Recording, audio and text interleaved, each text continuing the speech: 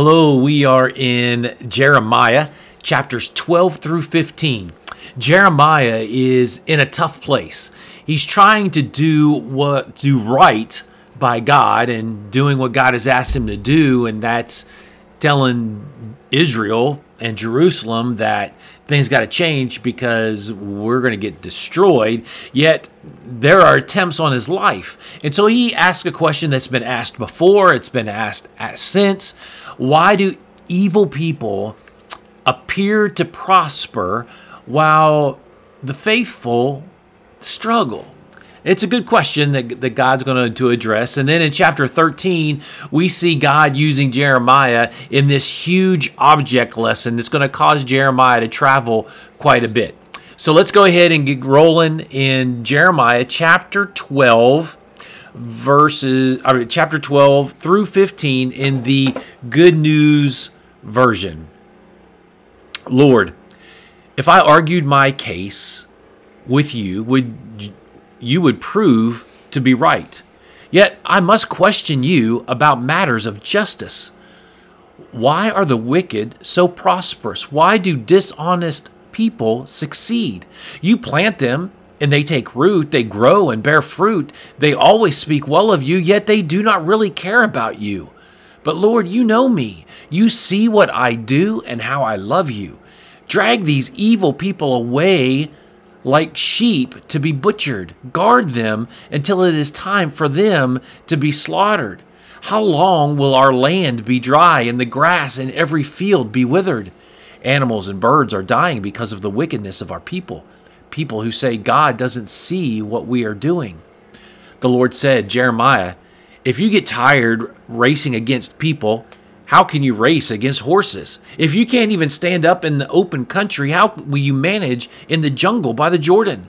Even your relatives, members of your own family, have betrayed you. They join in the attacks against you. Do not trust them, even though they speak friendly words.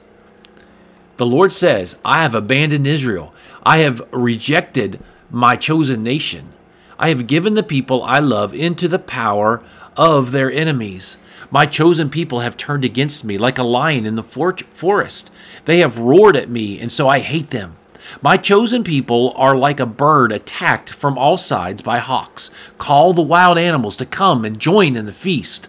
Many foreign rulers have destroyed my vineyard. They have trampled down my fields. They have turned my lovely land into a desert. They have made it a wasteland. It lies desolate before me. The whole land has become a desert, and no one cares. Across all the desert highlands, people have come to plunder. I have sent war to destroy the entire land. No one can live in peace. My people planted wheat, but gathered weeds. They have worked hard, but got nothing for it. Because of my fierce anger, their crops have failed. The Lord says, I have something to say about Israel's neighbors who have ruined the land I gave to my people Israel. I will take those wicked people away from their countries like an uprooted plant, and I will rescue Judah from them. But after I have taken them away, I will have mercy on them. I will bring each nation back to its own land and its own country.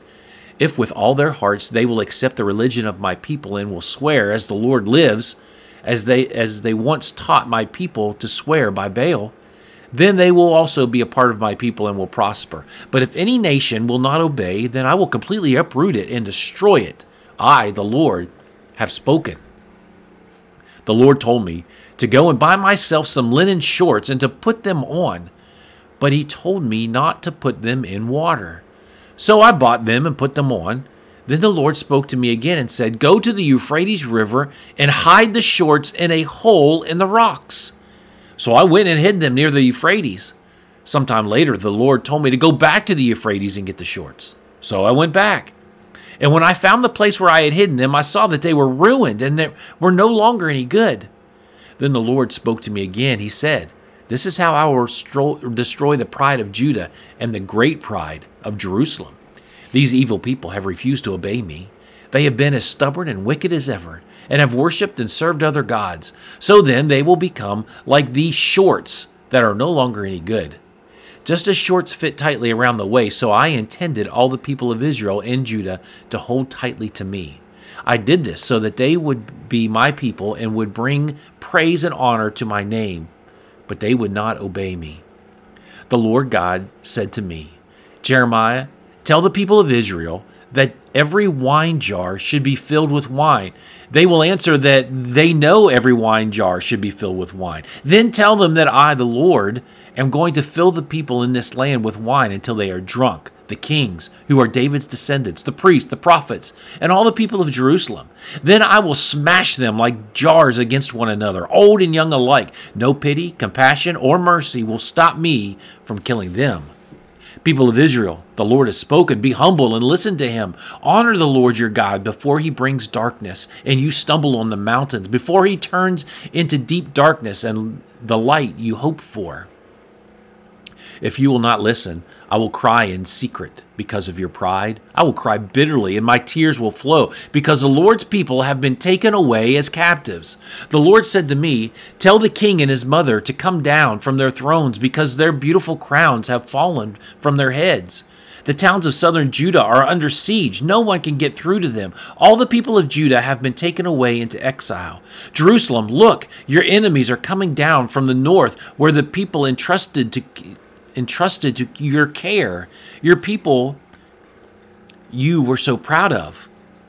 What will you say when people you thought were your friends conquer you and rule over you? You will be in pain like a woman giving birth. If you ask why all this has happened to you, why your clothes have been torn off and you have been raped, it is because your sin is so terrible. Can people change the color of their skin, or a leopard remove its spots? If they could, then you that do nothing but evil could learn to do what is right. The Lord will scatter you like straw that is blown away by the desert wind. He has said that this will be your fate. This is what he has decided to do with you.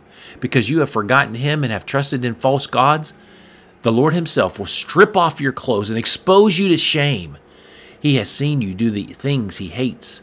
He has seen you go after pagan gods on the hills and in the fields, like a man lusting after his neighbor's wife, or like a stallion after a mare.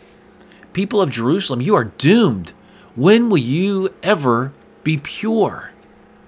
The Lord said to me concerning the drought, Judah is in mourning, its cities are dying, its people lie on the ground in sorrow, and Jerusalem cries out for help.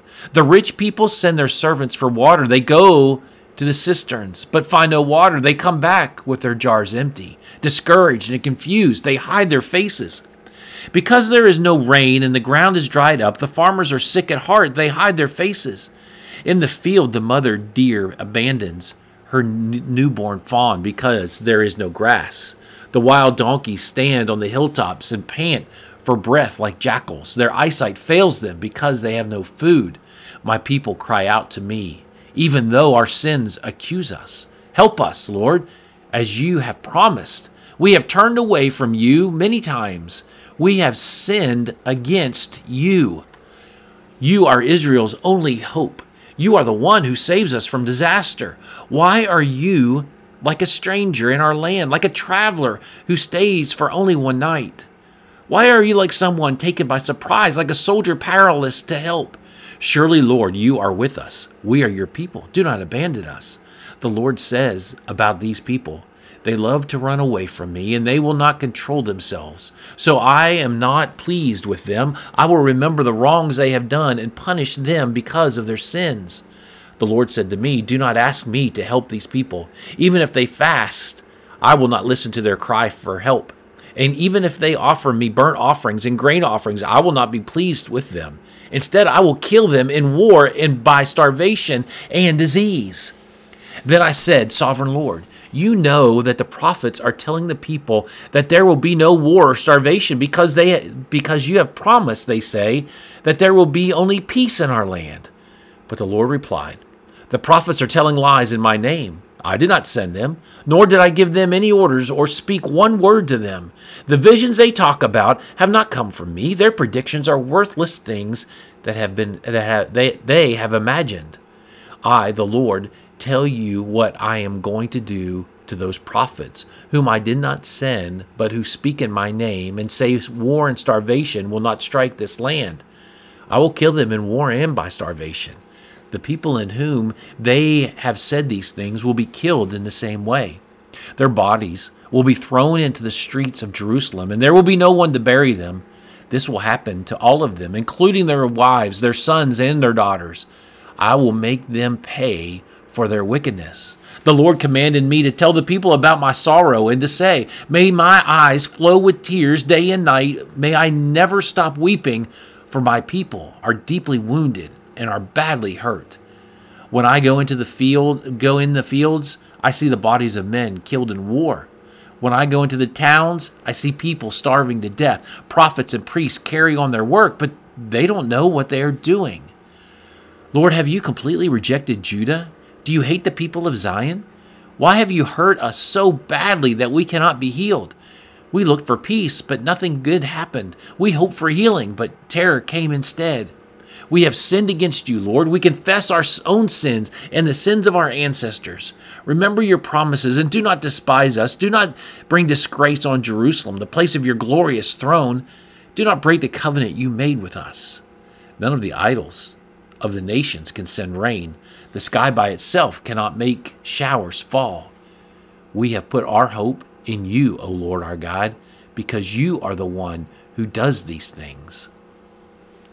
Then the Lord said to me, even if Moses and Samuel were standing here pleading with me, I would not show these people any mercy. Make them go away. Make them get out of my sight. When they ask you where they should go, tell them that I have said. Some are doomed to die by disease. That's where they will go. Others are doomed to die in war. That's where they will go.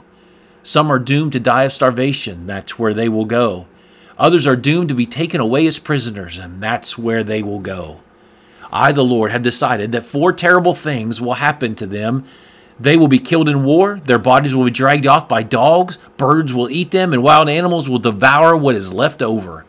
I will make all the people of the world horrified at them because of what Hezekiah's son Manasseh did in Jerusalem when he was king of Judah. The Lord says, who will pity you, people of Jerusalem, and who will grieve over you? Who will stop long enough to ask how you are? You people have rejected me. You have turned your backs on me. So I reached out and crushed you because I was tired of controlling my anger. In every town in the land, I threw you to the wind like straw. I destroyed you, my people. I killed your children because you did not stop your evil ways. There are more widows in your land than grains of sand by the sea. I killed your young men in their prime and made their mothers suffer. I suddenly struck them with anguish and terror. The mother who lost her 7 children has fainted, grasping for breath. Her daylight has turned to darkness. She is disgraced and sick at heart. I will let your enemies kill those of you who are still alive. I, the Lord, have spoken. What an unhappy man I am. Why did my mother bring me into the world? I have to quarrel and argue with everyone in the land. I have not lent any money or borrowed any, yet everyone curses me. Lord, may all their curses come true if I have not served you well, if I have not pleaded with you on behalf of my enemies when they were in trouble and distress. No one can break iron, especially the iron from the north that is mixed with bronze. The Lord said to me, I will send enemies to carry away the wealth and treasures of my people in order to punish them for the sins they have committed throughout the land. I will make them serve their enemies in a land they know nothing about, because my anger is like fire and it will burn forever. Then I said, Lord, you understand. Remember me and help me. Let me have revenge on those who persecute me. Do not be so patient with them that they succeed in killing me. Remember that it is for your sake that I am insulted. You spoke to me, and I listened to every word. I belong to you, Lord God Almighty, and so your words filled my heart with joy and happiness. I did not spend my time with other people, laughing and having a good time. In obedience to your orders, I stayed by myself and was filled with anger. Why do I keep on suffering? Why are my wounds incurable? Why won't they heal? Do you intend to disappoint me like a stream that goes dry in the summer? To this the Lord replied, if you return, I will take you back, and you will be my servant again. If instead of talking nonsense, you proclaim a worthwhile message, you will be my prophet again. The people will come back to you, and you will not need to go to them. I will make you like a solid bronze wall as far as they are concerned. They will fight against you, but they will not defeat you. I will be with you to protect you and keep you safe.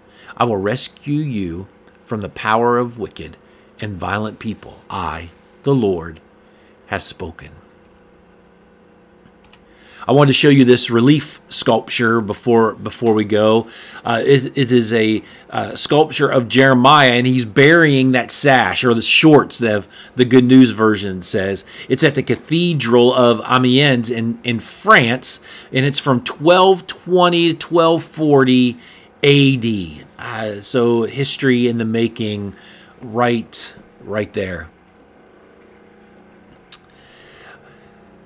So let me just ask you as we finish up today, do you cling to God like a sash does around the waist of a person? Is your desire to be close to God? I hope that it is.